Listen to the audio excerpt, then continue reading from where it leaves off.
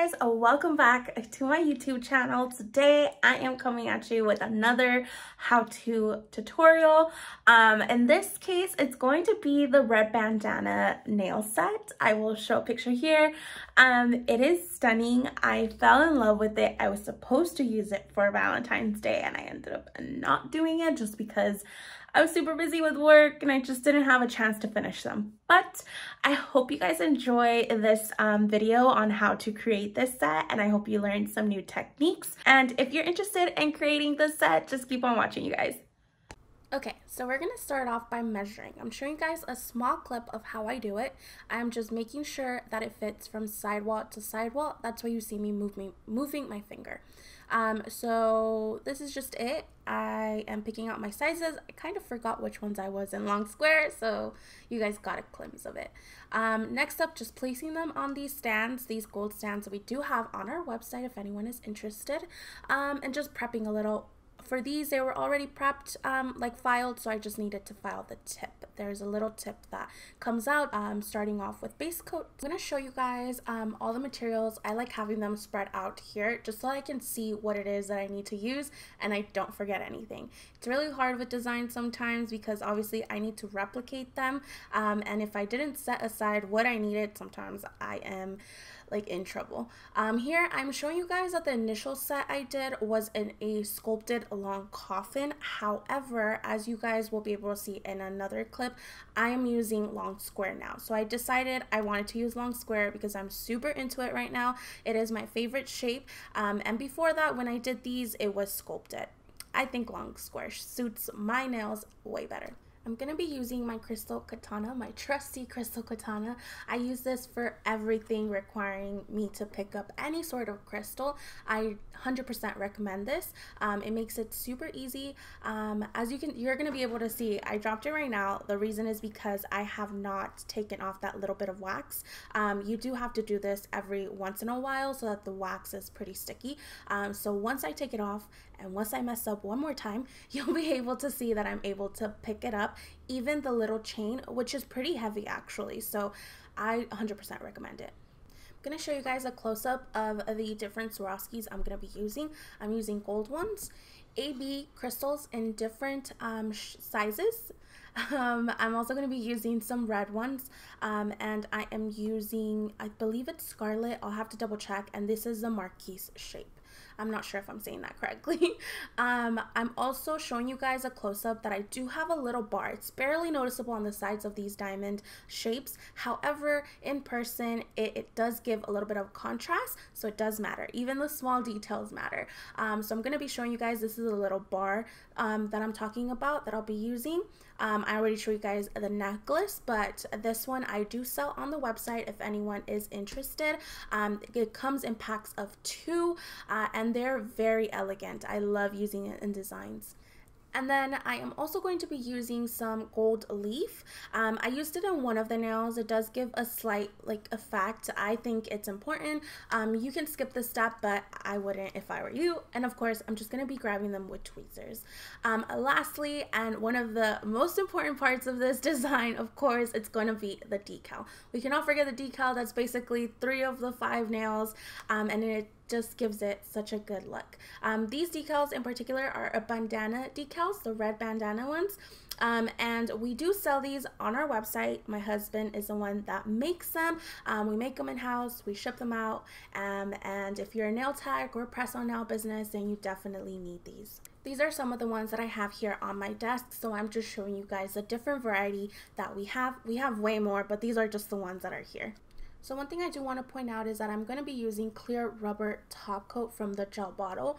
I 100% recommend this product. It's like a builder gel but in a bottle. It's very thick consistency, and the nails that I'm showing you guys is the ones that I am putting this clear rubber top coat on so that I'm able to adhere these stones. It's super easy to use. Lastly, I will show you guys the color that I'm gonna be putting underneath these decals, which is Candy by the gel bottle. As you can see, I'm flipping them over. I do use a base color just in case the decal doesn't cover parts of the nail like the side walls, then it doesn't matter because Candy is at the bottom. This is the color here, so it is a bright red, super pretty. Definitely recommend the gel bottle colors. Like I said, if you have the gel bottle, this is color candy. I'm starting off by putting the color candy on the nails that will have decals on it. So this is just the first coat. I'm gonna put a second coat, and I will be back to show you guys what that looks like.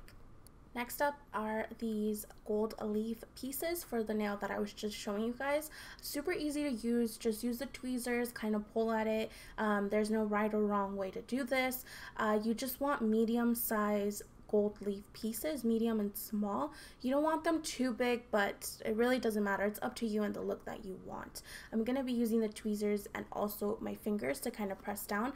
You want to make sure that it's pretty flat so that when it comes time to encapsulate, you won't have any problems or something will be sticking out. You definitely don't want anything that is like going to scratch the client. But here, I'm just going to continue doing this until I am satisfied with the look. I don't want to completely fill it up like I'm showing you here. It's a bit sparse, and the little jewels are going to cover part of it as well. It's just a little hint of gold. Okay, next up is to put a thin layer of base coat. The reason why is because with this clear rubber top coat that I will be using in order to encapsulate / put on the jewels, if you don't put a layer that kind of flattens out the gold leaf and seals it in slightly, it's gonna lift up with it because it's so thick. You'll see what I mean. Just trust me. Save yourself the trouble of having to redo the whole entire nail and just put the base coat on it. Next up is going to be these nail decals. We're going to start off by cutting the ones that we need. They come in 3 different sizes, so make sure that you get one that is wide enough so it covers your whole nail. You as well don't want to start over with this step, although if you do have to, it's not as hard. You just kind of peel it off. I'm using this water pump. It's super easy, convenient. I just have it near my desk and just pump out the water that I need. That way I'm not wasting it, and it's just convenient. You're gonna need some little scissors as well, and I'm just selecting the ones that I want. You're gonna see me right here trying to measure out, make sure that it is thick enough like I said, and then just start cutting. For these decals and some of our other decals in particular, the design does vary, so make sure you select the one that you would like and that you select the same one if you care about that for your other hand. So that's why I am skipping one of the rows and cutting another row. I'm just going to continue this process, just selecting, making sure that it's white enough, and then we'll move on to actually placing the decal. Ok, voy a empezar con el dedo índice y voy a usar esta medida. Just double checking one more time. Primero que todo es que lo vamos a meter aquí al agua, asegurándose que esté todo aplanado, porque la tendencia es que se va a querer curvear hacia arriba. Queremos que las partes de abajo y de arriba también se puedan deslizar fácilmente, entonces pues los voy agarrando aquí para asegurar que ya lo puedo soltar. The backing will start to slide off. You can test no it if dura you're not sure how long to leave it. If the backing isn't coming off, poderse quitar, yo digo que no sé, unos 15 segundos a 20 segundos máximo. Y aquí déjenme ya tratar, sí, miren. Aquí ya se va deslizando, si pueden ver. Vamos a agarrar una toallita como estas para poder quitar el exceso de agua. Okay, por ambos lados. And then we're just going to place it onto our nail, making sure that it is sort of straight. That we have the design where we want it, it's aligned, and then I'm just moving it around to kind of see where I want the design.